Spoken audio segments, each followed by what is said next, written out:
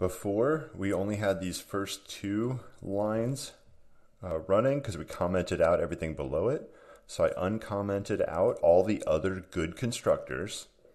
I did choose these values very carefully right here, and you can see them happen here. So we made a 3 of diamonds. We made it both ways. We made it with a integer and a string, and then we made it with an integer and an integer. So we tested both constructors and built the same 3 of diamonds card. After that, I did rank 1, which is an ace of diamonds. And you see that built right here.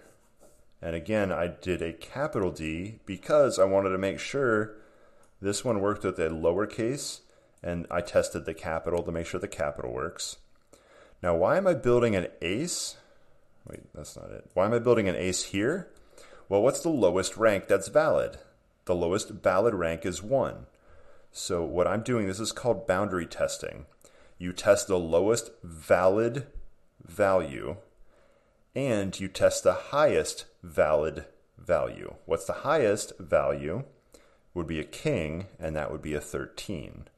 Now, when I'm building the 13, I'm expecting to see a king, and you can see the output right there. Happens to be a king. That's good. That's these 2 lines. Next, we're going to build a king. Same suit, except we're going to test the constructor that takes 2 integers, and it does build a king of clubs right there. You can get all of the good cards working without any if statements in your constructor because I didn't send any bad values. However, we're about to send bad values. So you're going to need if statements for the next part.